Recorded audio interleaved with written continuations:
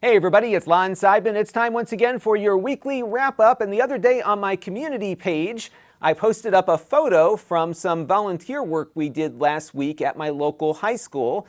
They wanted to stream their high school drive-through graduation because they are under pandemic restrictions for large gatherings, and a lot of family members couldn't make it to the graduation to watch their favorite graduates graduate. So we brought the laptop and a bunch of gear out there and helped them do it. It took about 8 hours from start to finish because of all the logistics involved.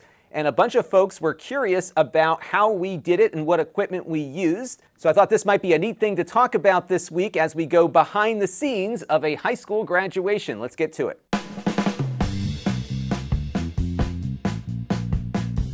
Now, the graduation ceremony consisted of 142 graduates. Now, in a normal year, you would have them all together, and then you would read their names off one after the other. Probably would take about a half hour or 45 minutes for each to get their diploma. But because of the pandemic circumstances, things had to be done differently, and the kids had to be brought to the diploma site by car. So they brought them in groups of 10. And every kid got a very personal graduation ceremony, which I thought was a really nice way for them to be recognized this year, especially given that these high school seniors left school in March and never came back again. For some, this was their first time back on campus since we closed everything down. So it was a very personal thing, and I think it was very, very well done and very special for these graduates.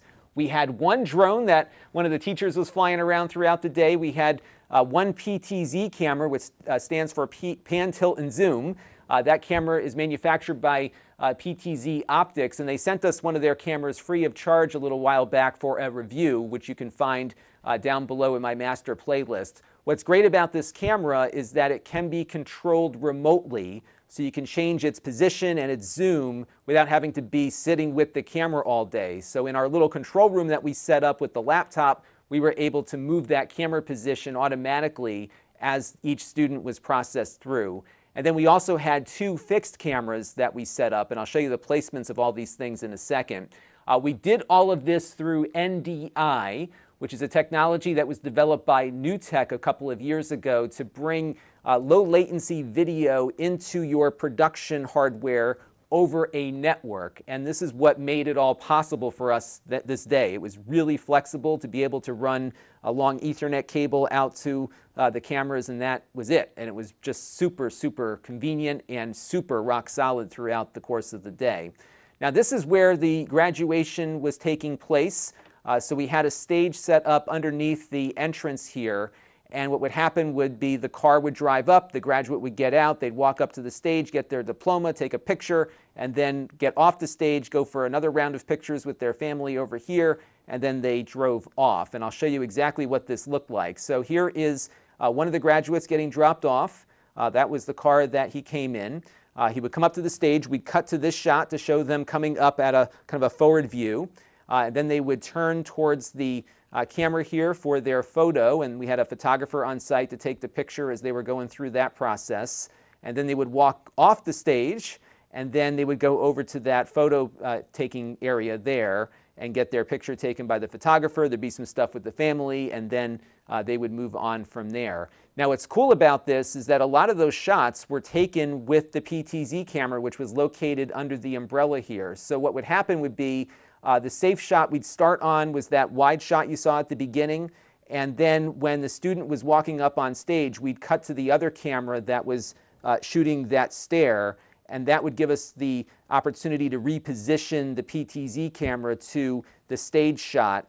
And then after the student got off, we would cut back to the stairs and then move the PTZ camera again, and that worked out really well. And that camera was running rock solid all day. And the cool thing about the camera is that it is powered over Ethernet. So we only had a single Ethernet cable running to the camera, and that was all we needed for power, control, and video coming back. And again, it was just super rock solid. I was in this area right over here where that open door is. That was the school cafeteria. So we ran that wire over the road, essentially, over the grass, and then into the room there. We picked up a couple of these. Oh, here's the camera, actually. Let me show you this first. This is the camera in operation. So we had set some presets, and I'll show you how we did that in a second. But you can see the camera here kind of jumping between those preset locations for the process as it was working out. And there's that single Ethernet cable there controlling everything. Now, what I was about to say is that we have this yellow strip here, which is where we had put the wire down on the road. And the staff there bought a couple of these Happy Buy 3-pack wire cord ramps. And these things were really good. They interlock with each other, and they were super easy to set up. They were very, very sturdy. I think we just had to adjust it once when a car got stuck on it. But after that, it was perfectly fine. And we had trucks and cars and motorcycles and everything driving over these things throughout the course of the day. And after the event was over, they looked almost good as new. You know, a little scuffed up from some of the vehicle traffic, but no cracks or anything. They really held up well. And the Ethernet wireless channels inside of it, super simple and super sturdy, so that was pretty good. So in addition to having the PTZ camera over here and the stage camera over here, we had a third camera position, a fixed camera that was pointed down towards the parking lot. And this is an area where I would have preferred to have somebody on that camera, or maybe brought in another PTZ camera to pick up some of the fun little things we were seeing throughout the course of the day, because there was really cool decorations on cars, there was kids and pets and other folks just kind of hanging out and doing some cool stuff while they were waiting their turn, and it would have been great to be able to show some of that in a little bit more detail. But we only had one PTZ camera, and I felt it was better used, of course, pointing at the graduates. That's the one thing that I would have done a little differently. But we did have a drone out there. As I mentioned, one of the teachers has a Phantom 4 Pro, and that drone supports HDMI out through its controller. So we plugged in another NDI box into that controller and got footage out of the drone throughout the day. The only issue we had with it is that it wouldn't get rid of all of the on-screen display stuff, so this battery indicator was on it all day long, and that was a bit of a bummer, but the shots were pretty good. It was basically looking like this, and you didn't lose a lot in the process there. Now, the NDI boxes we were using on the drone and the two fixed cameras are these NDI Connect Spark boxes. These are great. They're super reliable. Two of them were out in the sun all day and were able to keep transmitting without issue. All you do is plug your HDMI in here, and it spits out NDI video over the network through the Ethernet connection here. They work over Wi-Fi also, but I don't recommend that just because Wi-Fi can be unpredictable. Ethernet is usually the best way to go. These do compress the video. There are some NDI boxes out there, like this one I've got from Bird Dog, that will deliver pretty much an uncompressed signal, but they consume a lot more bandwidth, and I was nervous about whether or not my super long Ethernet cables out in the sun might have some issues. So I wanted to keep the network bandwidth to a minimum. So these are about 15 megabits per second per box. So we had 3 of these, and then the PTZ camera has the same compressed NDI protocol built into that. So we had essentially 4 of these running at a max of 15 megabits per second, and it was flawless throughout the entire 8 hours. But if you wanted super high quality video, maybe you would go with something like a Bird Dog or some of the new NDI Connect boxes that don't rely on the compression. But generally, for the type of things that we were doing here, this was fine. I think gaming and other things where there's a lot of fast motion is where you might want something that does a little less compression. But beyond that, it worked great for us throughout the course of the day, and we had 4 cameras we could switch between, all brought in over the network. Now, of course, these boxes transmit audio in addition to video, so we hooked up a microphone to one of the cameras, and then it would pass that audio through the HDMI and then over to NDI so we could hear the students being announced, we could hear all the cheering that was going on, and we would turn on and off that audio throughout the course of the day depending on what was happening. We would turn off the audio during moments of downtime and then turn it back on again when people were walking on stage. Now, we did use VMix for this, which is my new preferred live production video software. I'm using it here in the studio now exclusively, and it runs great on pretty much any device that also runs games very well. So if you've got a desktop with a nice GPU, you're golden. If you got a laptop with a nice GPU, you're also good to go. And the laptop I've been using now is my gaming laptop, the Lenovo Legion Y740. I bought this around Christmas time. We did a review on it a few weeks ago. And what's funny was I bought this primarily to have a portable gaming machine I could use down here in the studio, but also for when I was traveling and stuff. And it's turned into much more than that. It does great VR, and now it's a great live video production switcher. In fact, I was using this laptop to run the channel for several weeks as I was transitioning away from my TriCaster. I'm going to do a video about my transition to VMix in the near future. And it's just amazing how versatile and awesome this thing is, and how portable it is too. It's pretty compact, it's lightweight. I just love it. I can't tell you how much I love this thing. So it was really performing just brilliantly throughout the course of the 8 hours that we were streaming. This was a very CPU heavy production because it looks like the NDI video does eat up a lot of CPU time. So the 4 cameras that we brought in were occupying about 50% of the CPU horsepower throughout the day. So we probably could have added another 2 cameras to the mix, but I was trying to keep it at a reasonable level so we didn't run into too many technical issues, especially if we had thermal throttling or something else going on. But the good news is it kept itself relatively cool throughout the day. The fans were really going on it, but it held up and did quite nicely. Now I've got VMix running here on the laptop, so I thought I would show you what our controls look like. I'm just going to load up the preset that we set for the day there. And I've got the PTZ camera actually set up in my backyard so I can kind of show you the workflow. So what we did was we put together a little slate here that would run so when we were in between graduates or something, we could have something to show the viewer.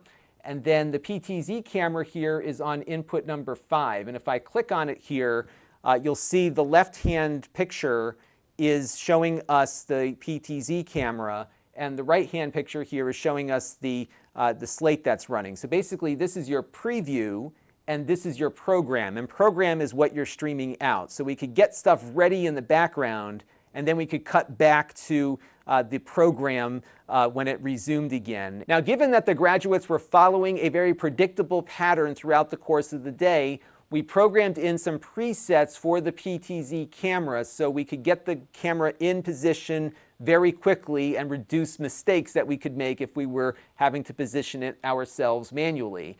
So right now it's in my backyard, but all the key presets here are still the same. So right now it's on its safe shot of the parking area when the car arrives and the graduate gets out, that wider shot. And then when they got up on stage, we would hit S, and that would position it to zoom in for the stage here, as you can see. And then when they went to get their picture taken, we hit C for camera, and that would move it over to that spot where they got their photo taken. And what I thought I would do real quick is just show you this in action on the day of the event. So what would happen here is the graduate would start walking, and what James would do is wait for them to get over to the visible portion of that stage shot, and then we would cut over to that, and then you can see his fingers there going to the S key, and then the preview will get the stage zoomed in, so the camera would go in there and adjust its exposure automatically. And then by the time the student was on the stage, that shot was ready. We would take the picture, and the photographer, I should say, would take the picture. And then after that was done and the student started to turn to walk off the stage, we would then go back to the other shot, and then we would hit that P key to go to the picture location. And by the time the student was over there, we were ready to go with that photo shot, and we were able to follow them through essentially 3 different stages of the event with the same camera. We didn't do a lot of other key shortcuts, which I should have done, because you can see there he kind of hit the mouse by accident and pulled up a configuration screen, so that was a little treacherous. But generally it worked out really well, and then we would cut over to a safe shot after the graduate was done with the picture to get things set up for the next one that was coming through. And when the drone was in the air, we used the drone, and then when it wasn't in the air, we used that camera that was pointed down at the driveway. But overall, it was a pretty predictable workflow, and we really got into the mechanics of it as the day progressed, and things really went off without a hitch for the most part. And I thought I would also show you some other things in the VMix interface here. So the slate here was actually a combination of 3 different things. We had a PNG file, we had a looping background, and we had some text that I added. And what I did is I went into the VMix interface here, into their multi-view feature, and I was able to configure all of these things to build out that graphic. I could probably organize my screen a little bit better. I'm still learning all the different organizational tools they have available.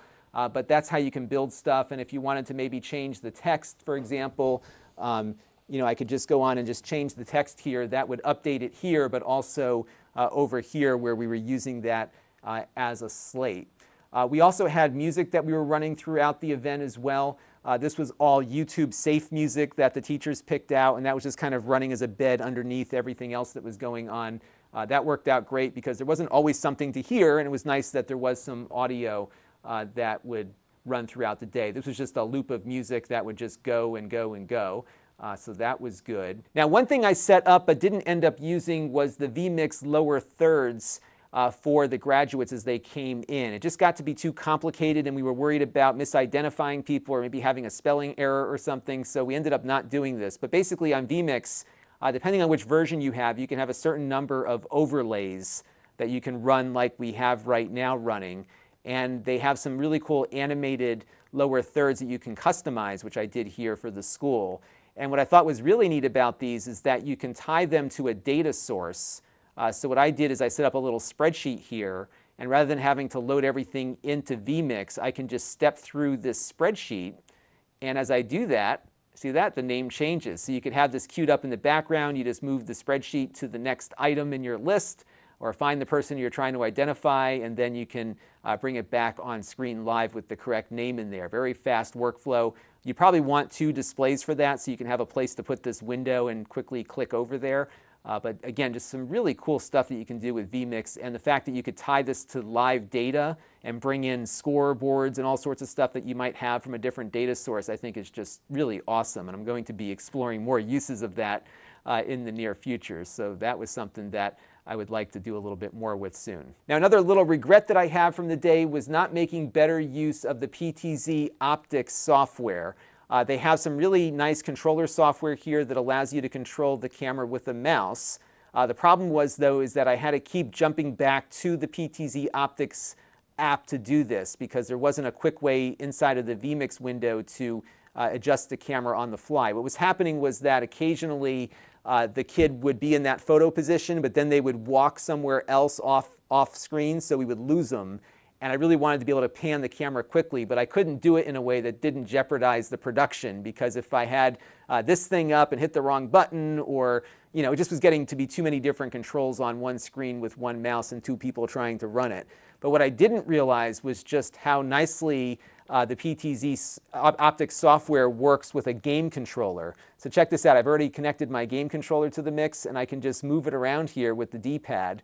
I think you can configure the sticks to work with it also, but for right now it looks like on this controller the D-pad is how it works. And then if I want to zoom the camera in, I can just push the trigger button here and then move it around a little bit more. And it moves very smoothly also, so I could have really done a lot more with that PTZ camera, especially related to the kids getting their pictures taken and stuff, and that's something that I regretted doing. And the reason why I didn't set it up was that I assumed wrongly that if the PTZ Optics software was in the background, it wouldn't control the camera position, but in fact, even with VMix as the focused application here, you can see that the camera is still moving with the controller. So that is one thing that I would do totally differently now if I had the opportunity to do it all over again. And the cool thing is that even though I'm moving the camera right now with the PTZ software, if I hit S in VMix, it would return to the safe stage position or to the parking position, and then I could pick it back up with the controller here and move it around again more freely. So really cool stuff, and that is what I'll probably do next time. Probably to be safe, though, is that I would connect up a second computer for the camera control, just in case an error message pops up or something on screen. I don't want to interrupt what's going on with VMix. So maybe a little Windows tablet or something is what I would use to control the camera in the future. Now, as far as connectivity is concerned, the school had a symmetrical gigabit fiber connection. Here in Connecticut, the state runs an ISP essentially for schools. It's fiber optics, super high quality. We had no connection issues whatsoever, and of course the building was empty as well, so there was no competition for that upstream bandwidth either, so that was not a problem. If I did see connectivity issues when I was doing my initial review of everything that they had there, I probably would have rented a Teradek VidiU. We reviewed one of those a little bit earlier in the year.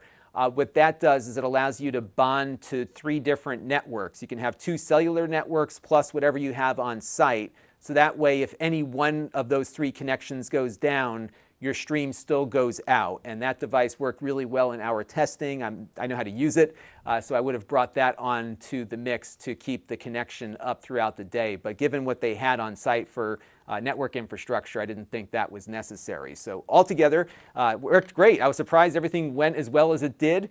And I can certainly see how running a live streaming business can be a very stressful thing given all of the different things that can go wrong throughout the day. But the good news was everything that we set up worked great. The VMix software was super rock solid. The laptop worked just fine throughout everything. And I was really surprised that everything went as smoothly as it did. I had brought James with me just to have another person on hand to deal with technical issues as they arose, but none did.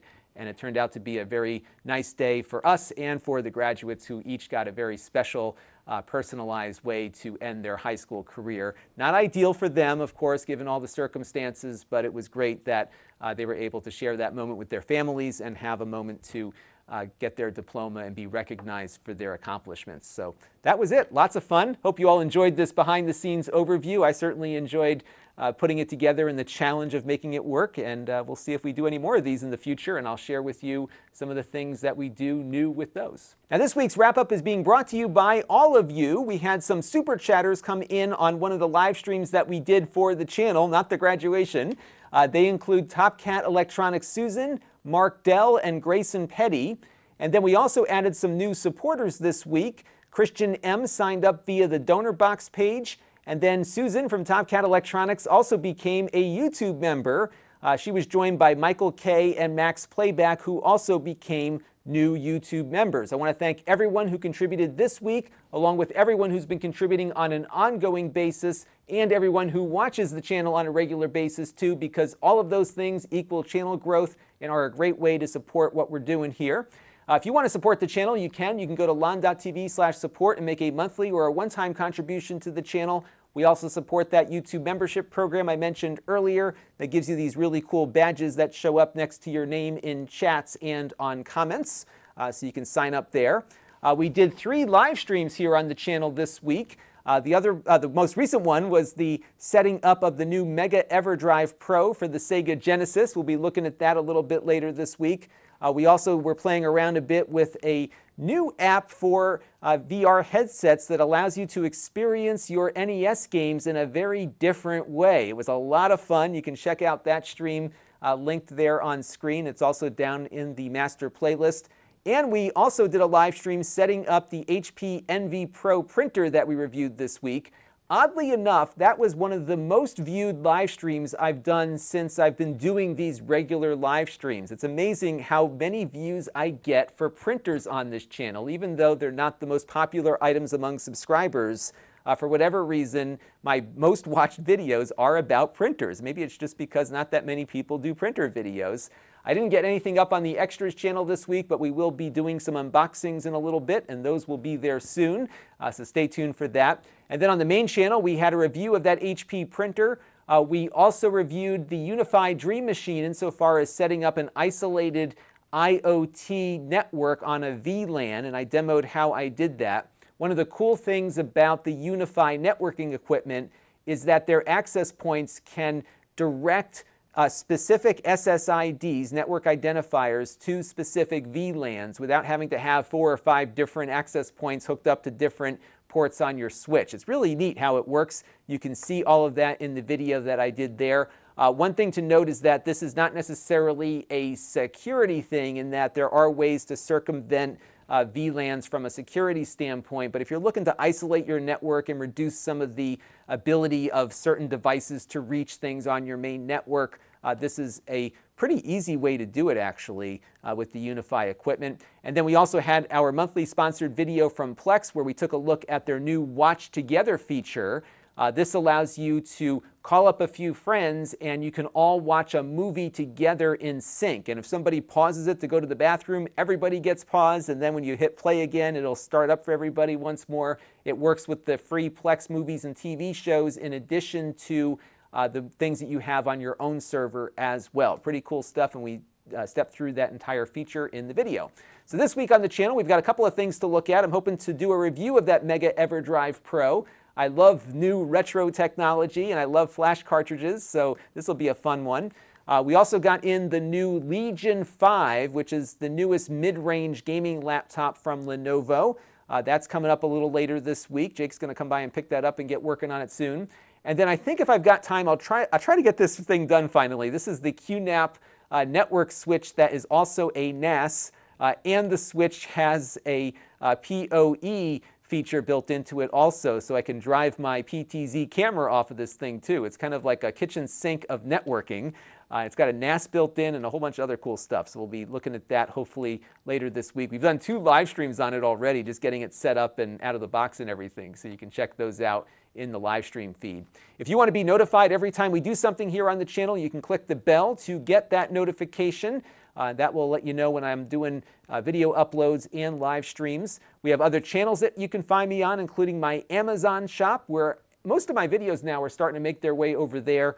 We also live stream to Amazon, and that might be useful because we can actually put the products up on screen with their interface. You can easily click around and see what they cost and everything. So if you see me go live, you might want to go pop over there and watch those live streams on Amazon.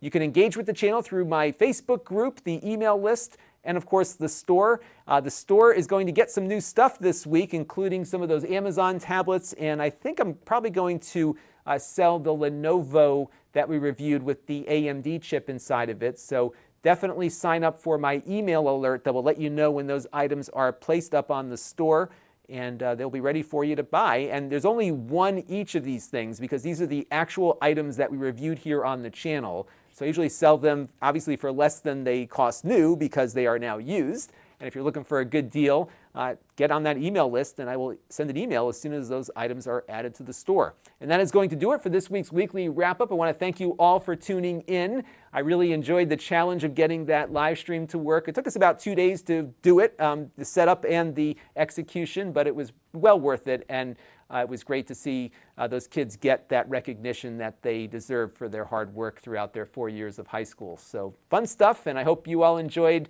the behind-the-scenes look at it. It's fun because every one of these productions requires something different. So the next time we do one, I'll do another one of these videos to tell you about what we did to make that one work. So that's going to do it for now. Until next time, this is Lon.TV. Thanks for watching. This channel is brought to you by the Lon.TV supporters, including gold-level supporters Tom Albrecht, Chris Allegretta, David Hockman, Brian Parker, Mike Patterson, and Bill Pomerantz. If you want to help the channel, you can by contributing as little as $1 a month.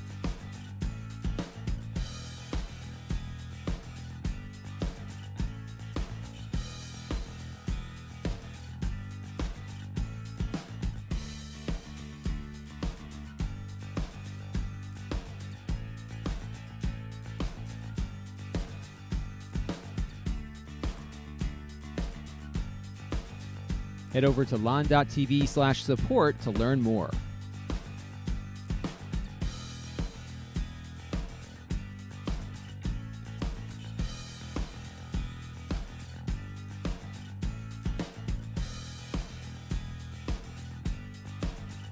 And don't forget to subscribe. Visit lon.tv/s.